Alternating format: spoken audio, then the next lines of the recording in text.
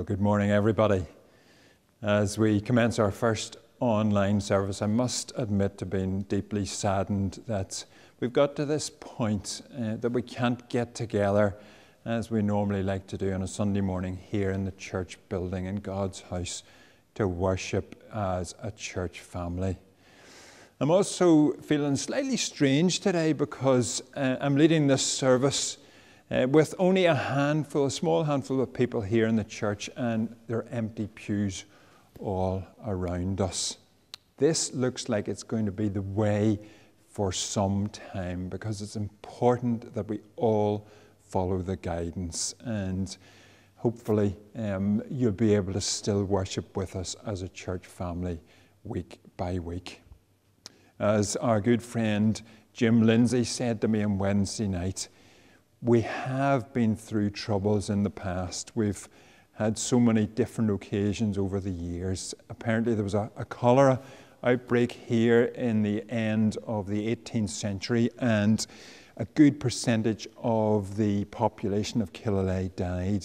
And then in the middle of the 19th century, the famine devastated our countryside with somewhere between 10 and 20% of the population dying, and the same again, emigrating away from our lands.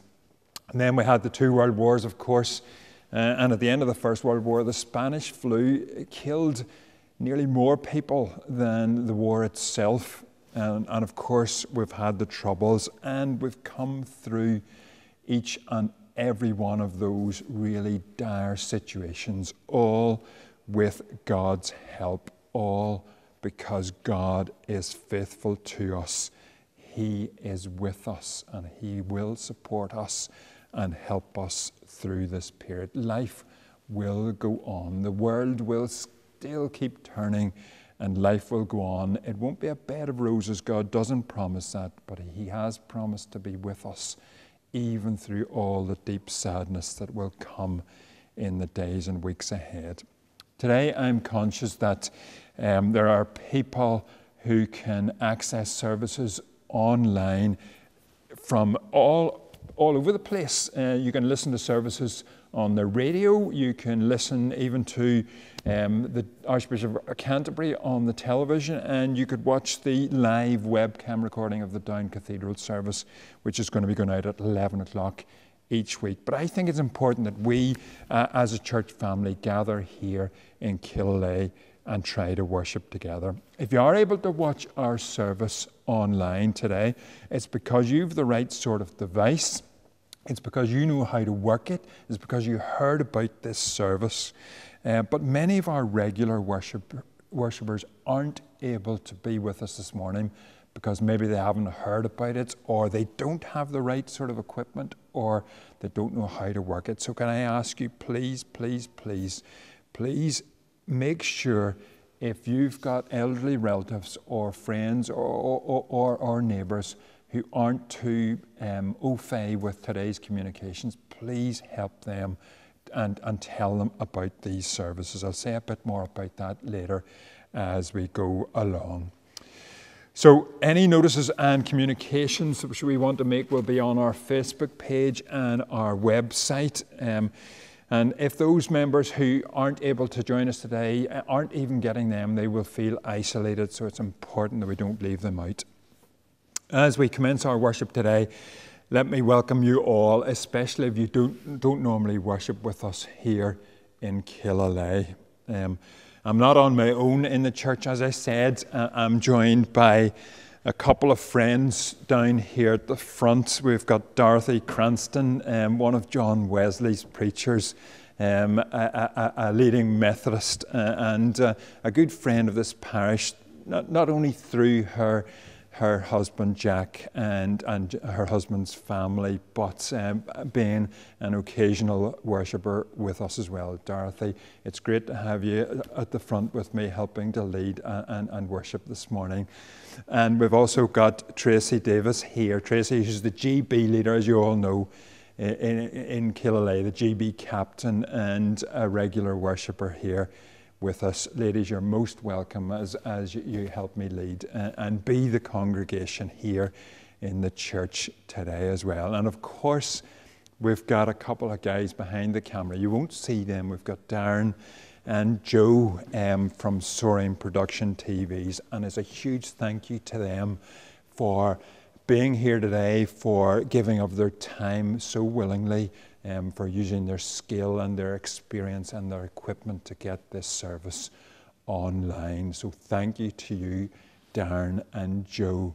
And thank you also to Stuart and Henry for posting stuff on our Facebook pages and on the website. I know I've been calling on you a lot lately, so a huge thank you to you both as well.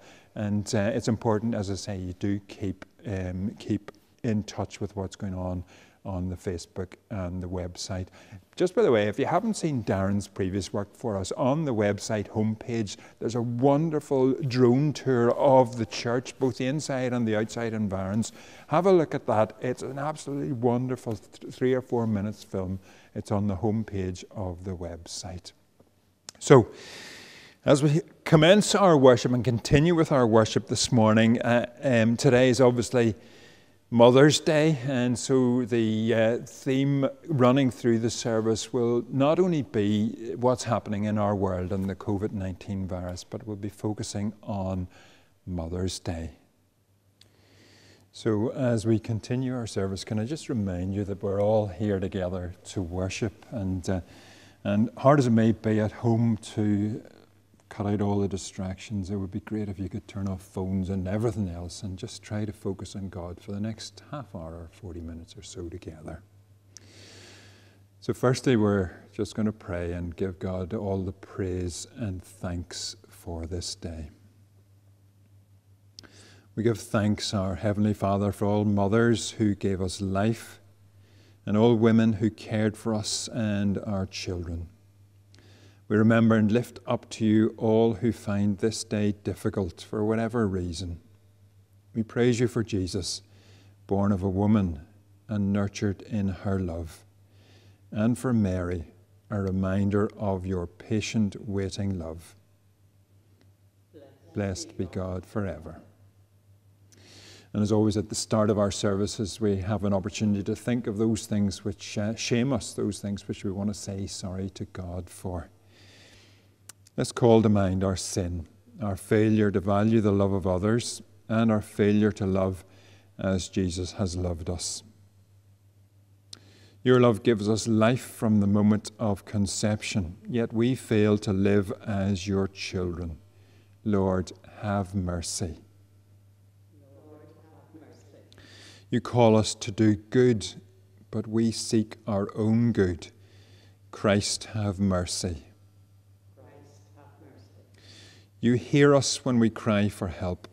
So often we ignore the cries of others. Lord, have mercy. Lord, have mercy.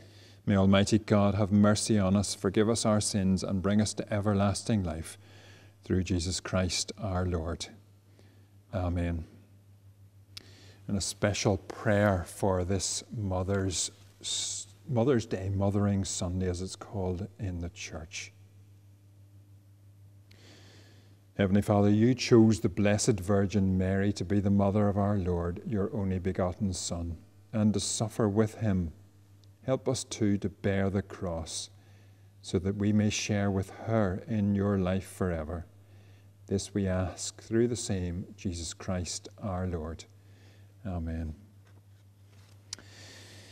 And we're going to turn now to our appointed psalm for today, which is a well-known psalm, maybe the most popular and well-known piece of scripture perhaps. It's so appropriate for today, Psalm 23, a great picture of God as our shepherd and us as his sheep, and him leading us and guiding us and caring and protecting for us. And Tracy is going to read this psalm for us. The Lord is my shepherd, therefore can I lack nothing. He makes me lie down in green pastures and leads me beside still waters. He shall refresh my soul and guide me in the paths of righteousness for his name's sake. Though I walk through the valley of the shadow of death, I will fear no evil, for you are with me. Your rod and your staff, they comfort me. You spread a table before me in the presence of those who trouble me. You have anointed my head with oil, and my cup shall be full. Surely goodness and loving mercy shall follow me all the days of my life, and I will dwell in the house of the Lord forever.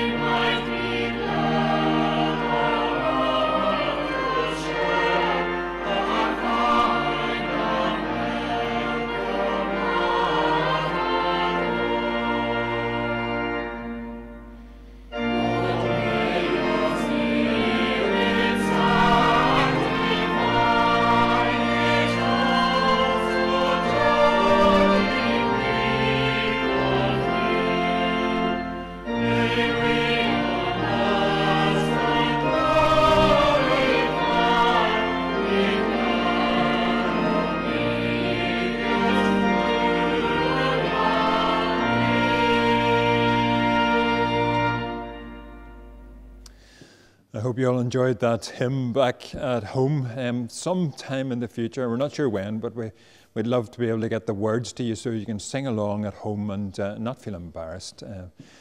But for now, we're here in church going to affirm our faith together using a slightly shorter version of a creed.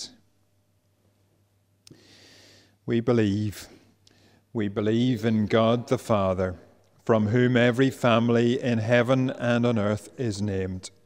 We believe in God the Son, who lives in our hearts through faith and fills us with his love. We believe in God the Holy Spirit, who strengthens us with power from on high. We believe in one God, Father, Son, and Holy Spirit. Amen. And Dorothy is now going to bring us our reading from the book of Exodus. The reading is from Exodus chapter 2, beginning to read at the first verse. Now a man of the house of Levi married a Levite woman, and she became pregnant and gave birth to a son. When she saw that he was a fine child, she hid him for 3 months. When she could hide him no longer, she got a papyrus basket for him and coated it with tar and pitch. Then she placed the child in it and put it among the reeds along the bank of the Nile. His sister stood at a distance to see what would happen to him. Then Pharaoh's daughter went down to the Nile to bathe, and her attendants were walking along the river bank. She saw the basket among the reeds and sent her slave girl to get it. She opened it and saw the baby. He was crying and she felt sorry for him. "This is one of the Hebrew babies," she said.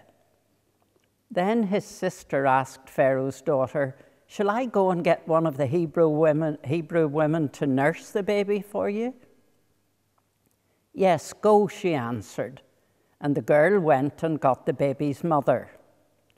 Pharaoh's daughter said to her, "Take this baby and nurse him for me, and I will pay you." So the woman took the baby and nursed him. When the child grew older, she took him to Pharaoh's daughter, and he became her son. She named him Moses, saying, I drew him out of the water. This is the word of the Lord. Thanks be to God.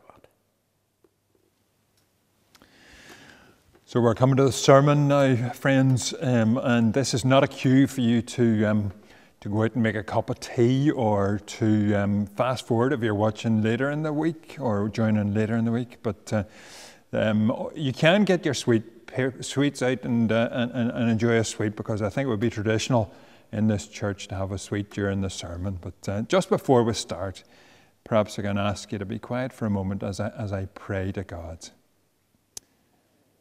God our Father in heaven, as we come to your written word now, I pray that you would just clear our minds of any clutter and help us to focus on you. Open our hearts and minds and our ears to your message, so that by the power of the Holy Spirit we can hear your voice speaking to us. And by the same Holy Spirit, may I only bring you glory this morning. In Jesus' name, amen. So we're in uncharted territory. As I've heard a few people say in the past few days, these really are extraordinary times. The amazing thing is the unbelievable speed with which things are changing. Just over 3 weeks ago, we had our first case of COVID-19 diagnosed in Northern Ireland, and in no time at all, our whole society has been turned on its head. Imagine someone going into hibernation at the end of February and waking up today to such a different place. Disbelief and surprise would only be two of many thoughts and emotions. However, as Bishop Andrew Foster of Derry Diocese, the new Bishop of Derry Diocese, said on Tuesday as he was preaching at Downpatrick Cathedral, we may be surprised by everything that has happened, but God isn't. He is still in control of his creation. He still is all-powerful and sovereign, and that in itself should bring us a sense of peace. It should bring us a greater desire to depend on and trust in him. It should bring us an understanding that worry and fear and panic and stress and all other similar responses are self-defeating and unnecessary in a world created by God and held tightly, oh so tightly, in his hands. If God cared nothing for the world, if he wasn't involved in the world, if he was merely punishing us all for the way humanity has largely turned its back on him, as I've heard some suggest, for leading a life far from the spirit-filled life he planned for us, why would he have come into the world as Jesus to save and rescue us all in every era, in every place? If punishment and suffering were God's ways of dealing with the evil in our world, with selfish, godless ways, with sin, Jesus would never have come, suffered and died. But the good news is that Jesus did come so we can live.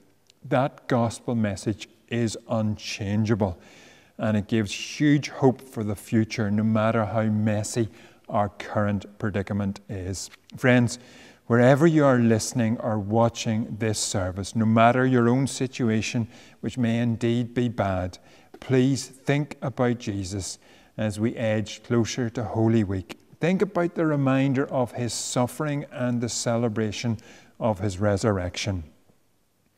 Whenever I myself have doubts of faith, I imagine Jesus with his bloodied brow and crown of thorns, walking along the crowded Via Dolorosa, crowds hemming him in Jerusalem, being jeered and laughed at, struggling to walk with his beating that he'd suffered and carry the bar of his cross tied to his red raw shoulders as he slowly headed to Calvary. That vision quickly strengthens my faith, because from that darkness on Good Friday came amazing light on that first Easter day. Fix your thoughts on him. Ponder on Jesus whenever you are feeling unable to cope with the oppression of each day's news. He can and will bring a peace which we can't understand. So today is Mother's Day, and my heart goes out to all those who are separated from their mothers because of the restrictions and advice on movement. Just last Tuesday, my son and I were talking about visiting my mother today, but by Wednesday, I think we both came to the conclusion that it wasn't wise, no matter how much we wanted to. Instead, we're planning to FaceTime her. Now, I haven't a baldy how to do that. I am a bit of a Neanderthal, as a lot of you know, but thankfully my son is of the generation that knows these things from birth. I hope somehow you can communicate with your mum today. And I hope and pray that you tech-savvy folk out there with older or not so old relatives maybe, with friends or relatives who aren't able to work laptops or iPads or smartphones, I hope you all take time and be patient in showing them how to avail of today's methods of communications. Show them how to access these services via our parish website, killyleagh.parish.com, or our Facebook page. It's likely that we'll be worshipping this way together for some time, and it's very important that they aren't excluded.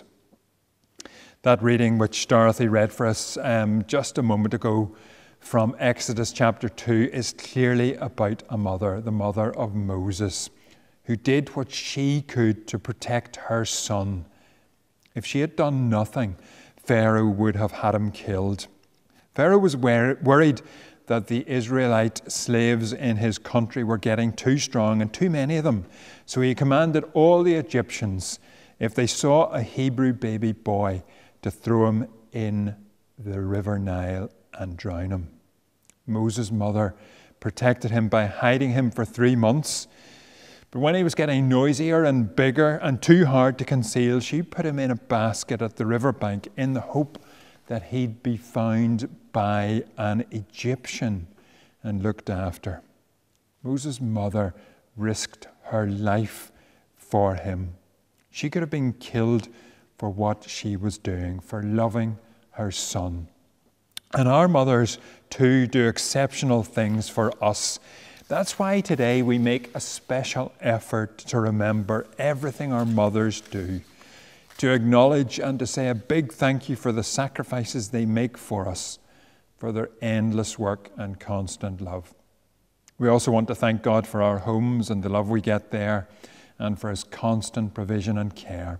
Think of baby Moses on that riverbank, on his own, vulnerable, in a perilous situation, not able to protect or fend for himself. His whole life dependent on nothing untoward happening or the wrong person finding him and throwing him in the Nile. We too today are in a very perilous position now. Like baby Moses, we're definitely not in charge of our own protection and well-being. We're currently subject to the vagaries of whoever we come into contact with. They may be carriers and spread this virus to us, or they may not. And if they do, we're not sure how our body will combat it, if at all. But like Moses, with his sister and God watching over him, we are God's children.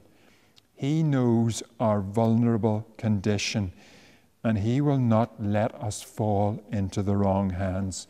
Trust in his protection and in his provision. As I close now, and before we sing the hymn, When I Needed a Neighbour, Were You There?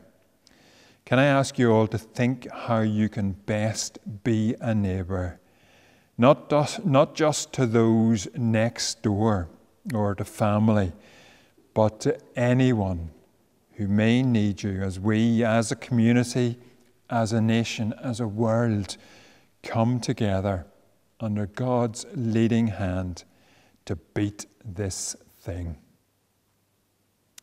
When I needed a neighbour, were you there?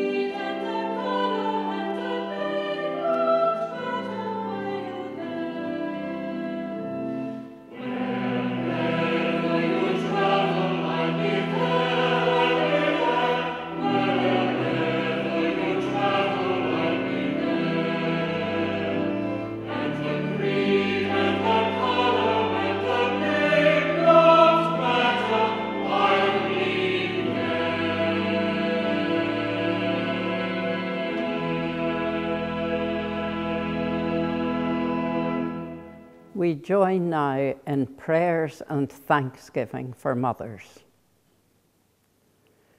For mothers, loving, protective, intuitive, compassionate, full of wisdom and grace, we give you thanks and praise, O God. For mothers, vulnerable, frustrated, harried, and worried, especially about coping in the next month with schools closed, we pray for peace. For those struggling to raise children who are tired and weary, we pray that we may offer real help in hard times. For relationships that are strained and no longer a source of joy, we pray for healing. For mothers who have died, who live no longer with us, but whose light shines on in our hearts and memories, we pray for those who mourn and give thanks for life eternal. For mothers who grieve, who have lost children, born and unborn, we weep with those with broken hearts. For those who are preparing emptier nests, we both celebrate and feel sad with them and hope their children's wings are as strong as their roots are deep. For stepmothers, navigating the pitfalls and joys of creating a new family, we pray for wisdom and patience. For grandmothers and others doing the hard work of raising children again, we pray they have someone to care for them. For those who are waiting and sometimes struggling with the biological process to bring new life, and for any who are waiting for adoption processes to be completed, we wait eagerly with them and offer our hand of love to hold. For women who have no children, but still teach, care for, and guide the children of others, we give thanks and praise, O God. We give thanks for the women created in your image, who have influenced our lives in many ways. We pray that we will honor them in everything we do. Amen. Gracious God, Mother and Father of us all, on this special day of thanksgiving, we glimpse your love for us through a mother's love for her child. As a mother nurtures her child, you nurture us. As a mother tends and protects her child, you tend and protect us. For the intensity of your love, we praise and thank you. In the name of Jesus Christ. Amen. And now we offer prayers for all those affected by the coronavirus. God of peace, we remember those living in coronavirus hotspots like Italy, China, Iran, and all around the world, and those currently in isolation. May they know your presence in their isolation and your peace in their turmoil. Amen. God of all comfort, we pray particularly for those who are grieving because of this virus, reeling from the sudden loss of loved ones. May they know your comfort in their loss and your hope in their despair.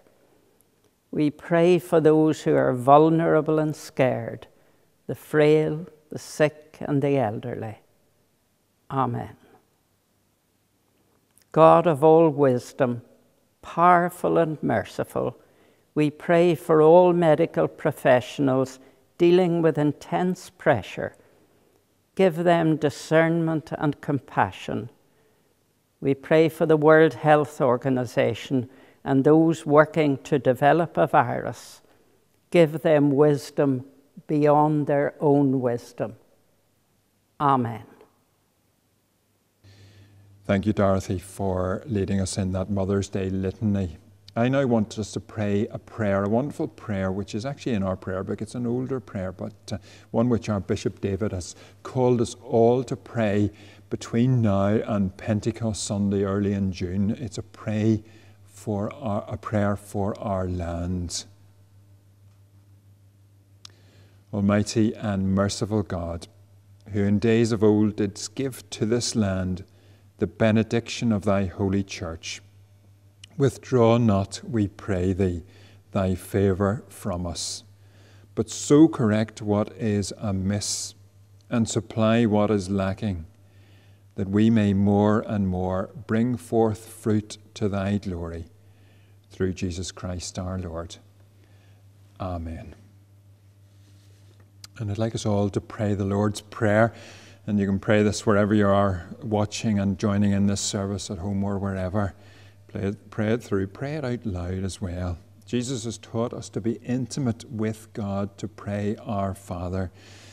But God our Father in heaven is neither male nor female. He is characteristics of a father, yes, but he also has the characteristics of a mother too, like sacrificial, unconditional love, like nurturing and caring, all of which we saw in the Moses story earlier.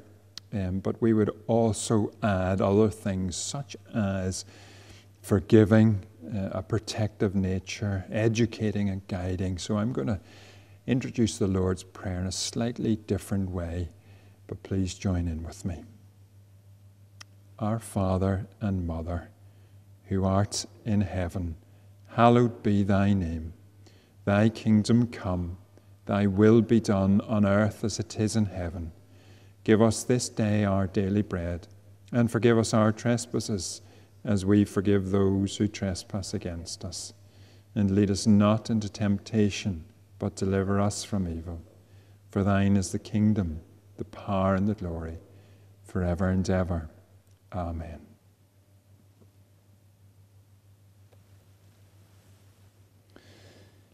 I'm now, as is traditional, going to move to the front of the church, where I'll pronounce the final blessing and bid you farewell.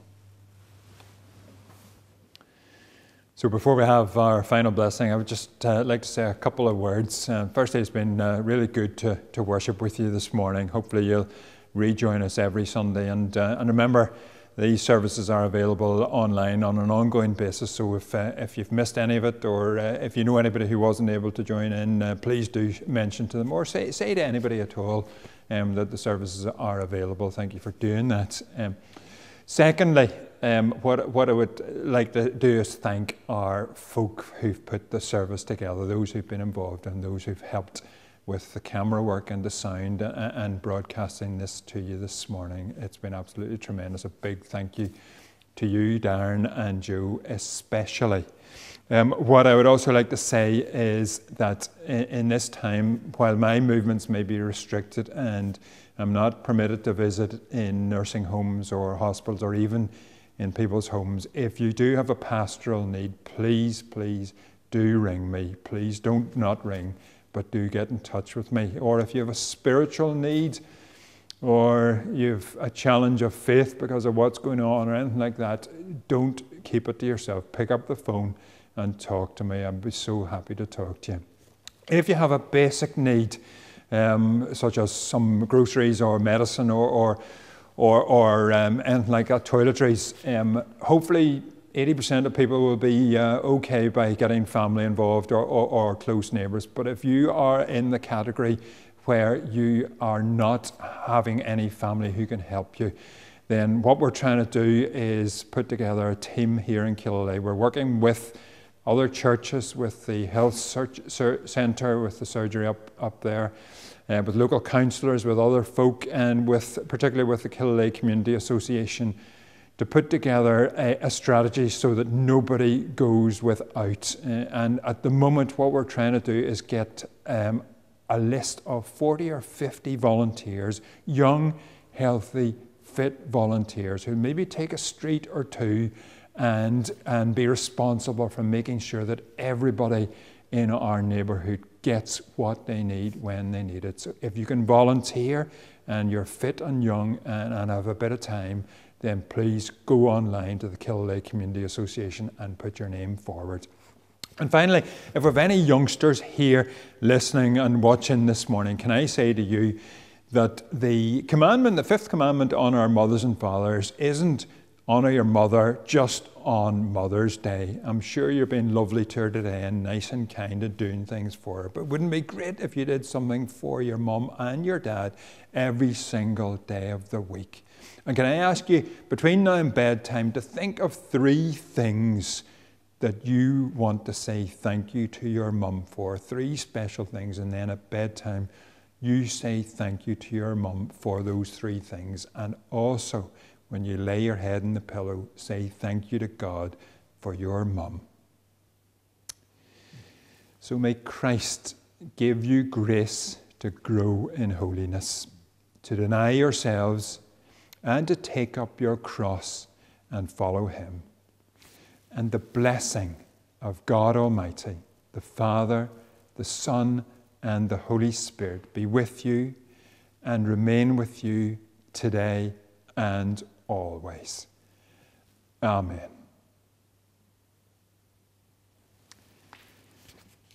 And we're now going to sing our closing hymn, which is a great hymn which you'll all probably know. Now thank we all our God. And there's some wonderful words in it about our mothers and being taken from our mother's arms.